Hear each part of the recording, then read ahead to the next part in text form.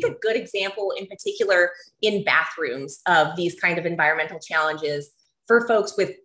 and honestly, this is something that I bet everyone on this call has seen before in just about everyone, but it's particularly challenging in people who have cognitive impairments, is